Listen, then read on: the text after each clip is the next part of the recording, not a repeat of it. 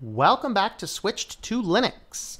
Well, we are going to do a video today looking at an update to the Peppermint banking computer that I built last week. So if you were on that live stream, then first thing you'll remember is that it didn't seem to want to install, and we were wondering, is the USB drive bad, whatever else.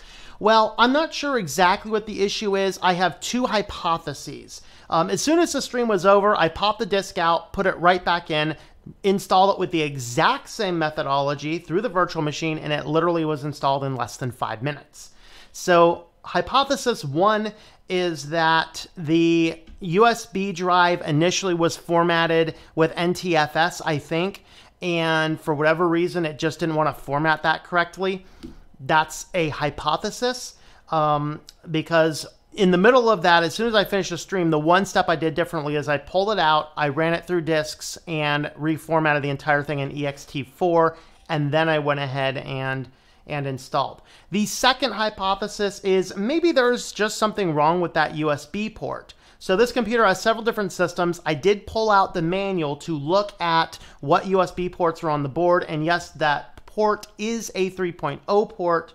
But I have actually noticed some other times that it doesn't seem to perform as well as it should. So I'm wondering if there might be something wrong with that particular port. I did shift it one port up, which is also USB 3. In fact, that might be a 3.1.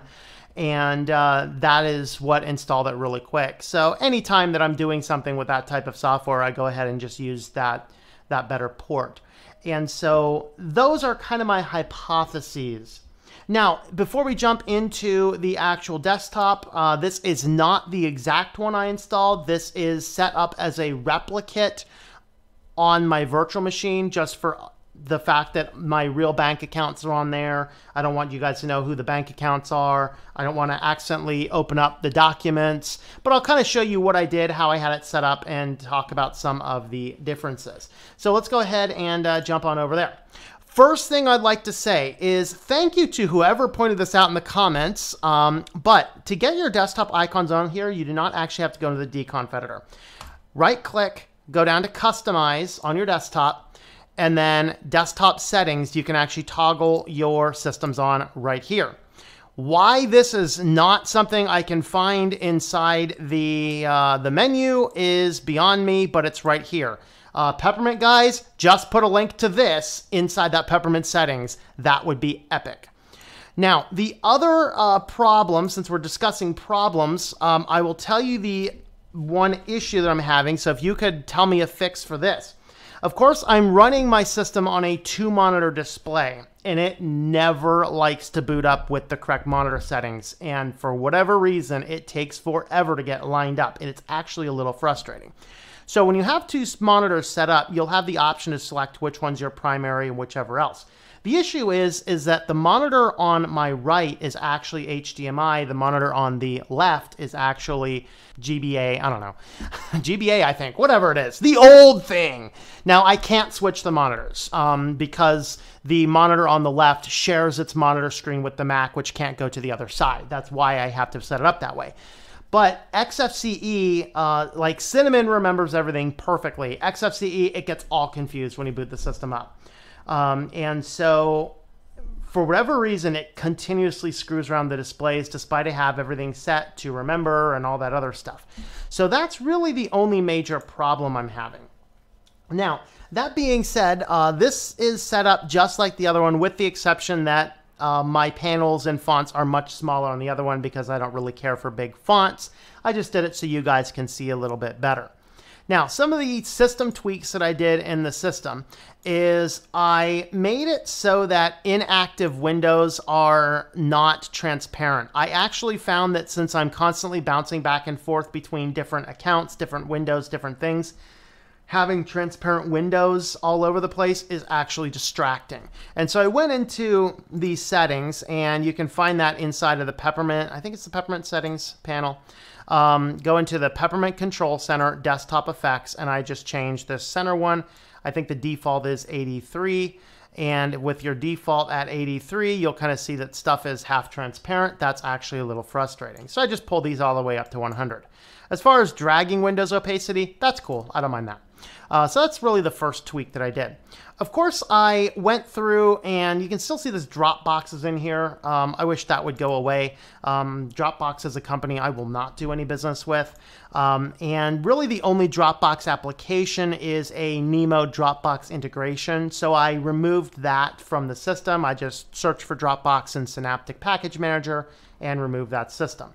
I also removed all of the old existing ICE applications, and I replaced it only with the banks. So of course, I don't do, well, I have a PayPal account. I don't do business with Bank of America or Chase. I just added those to simulate what I have. So of course I have some investment accounts, some bank accounts, a few other things, cell phone accounts, stuff like that. So those are all dropped on, and I actually have all of those attached to my panel down here, so I can actually boot these guys up, and they kind of launch out. They don't launch out full screen. They just kind of launch out much like this. So I can come into here and boot these guys all up and click right on in, just come right on up and hit the sign in buttons on each of my bank accounts and sign into the various accounts. And so each one of these guys here will give me a completely separate, completely isolated. Now, something else that some people had commented on in the video, so let's go ahead and look at that. When I was creating the ICE applications, I did not actually have this checked. SSBs in Firefox are always isolated, so it actually didn't matter if I did or not. But for practice, particularly if you're using Chrome, Chromium, or Vivaldi, you definitely want to make sure that this button here is checked. Otherwise, it's going to share a user profile, and that's going to help the different banks track you across their various competitors, and you don't really want them to have that information. So make sure that you are selecting this box, particularly if you're not using Firefox. Some people have commented, why is this here if we're fixing Firefox? Probably to save several hundred lines of code. But with that being said, the other tweaks that I did is I installed 2 software suites. I probably should have removed some as well, but I installed GNU Cache, which is what I use for my business books, and I installed LibreOffice. Really, I probably only needed LibreCalc, although I might start experimenting with some databasing stuff attached to one of my businesses. So it'd be good to have that whole suite on there. So of course I have GNU Cache down here on the panel. I don't have LibreOffice, and the reason I don't have LibreOffice is I just open up the various Office documents. So some people asked about what do I prefer, KeePass X or KeePass KC. I really actually don't use KeePass. I actually use password protected spreadsheets. Of course, QuidSub just did a video about how easy it is to crack these. But again, these are documents that are very well hidden. This is on a USB drive that is encrypted, and then it is further password protected on top of this. So if you do not know how to password protect a LibreOffice document, the process is you want to save the document or save as the document.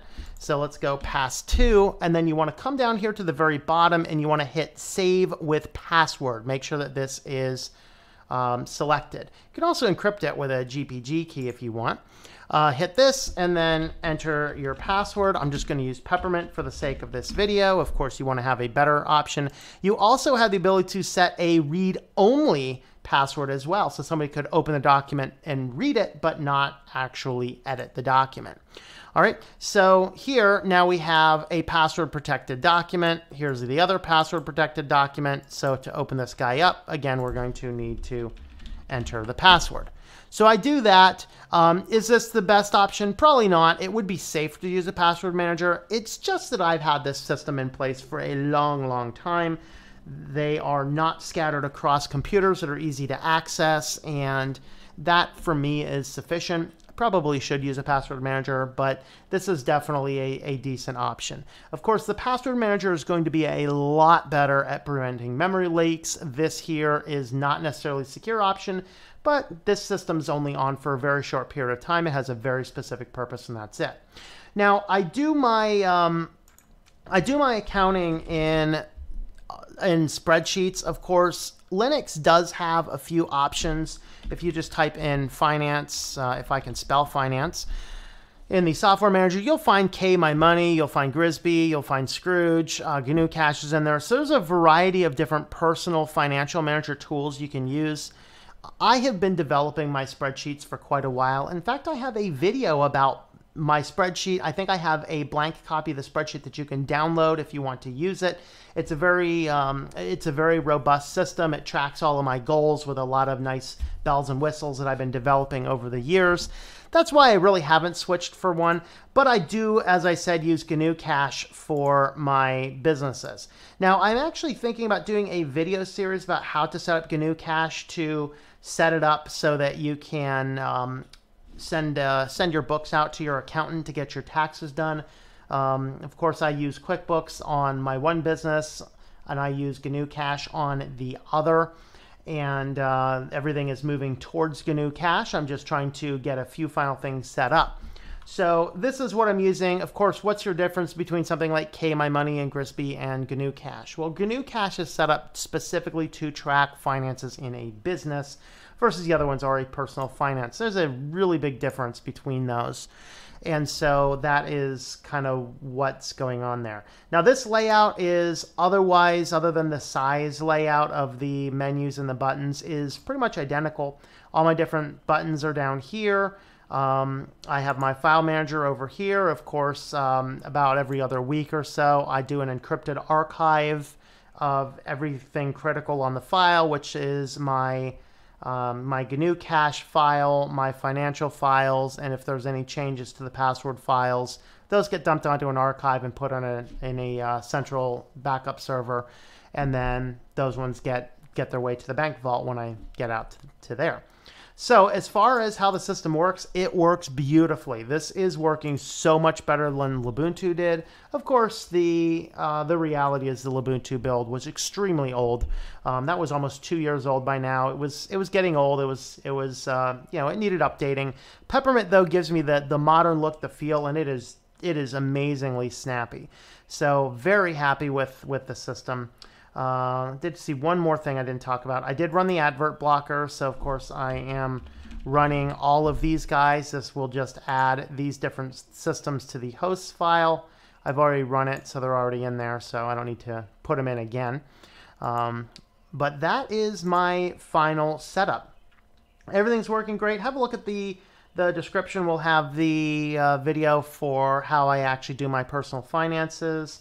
And stay tuned. Let me guys know if you want to see a more advanced tutorials on GNU Cash, getting that set up for a business. So why is Peppermint a better option than Lubuntu? Ultimately, I think just the personal things to me, the very subjective things. I really like the theming of Peppermint. You either love it or you hate it. Some people don't like the style, the weird colors and things like that. I actually think it's kind of cool. I like it. That's a very subjective reason. As far as what makes it a little bit better for security and stuff is that it has the ICE applications built in. Sure, you can install these on any system that you want really, but the fact they're already installed out of the box, everything is set up, everything's working just fine. It just, for me, makes it a perfect system. It also has some elements of Mint, Linux Mint, that I really like about it. It has a feel that's like cinnamon, but it's also super lightweight. So it's running, right now it's running on 536 megabytes after having a bunch of stuff. So GNU Cache is running still. Let's close that one. So that drops it down. So I'm running on only about half a gig of memory, and it runs extremely well. I have the software I need. I have the capabilities that I need. If I do want to switch to using the password manager, I can easily install it on this, as I can on Lubuntu. I just think that this is a much more modern feel. It's a much snappier feel, and they have those extra features as the ICE applications to isolate all my banking systems into other things. So that is my update on the banking system. Let me know what you think. Why am I doing this? Well, it actually keeps all of my banking and all of the passwords associated with banking completely isolated from every other computer, and that's only a good thing. It gives me a nice thumb drive I can plug into nearly any other computer in the system, and it works out great. And ultimately, this setup allows me to get all of that stuff done in a very fast, very secure environment. And with that, it's it just has the entire process streamlined. So thanks for watching this one. Let me know your thoughts, your comments, and your questions in the comments down below.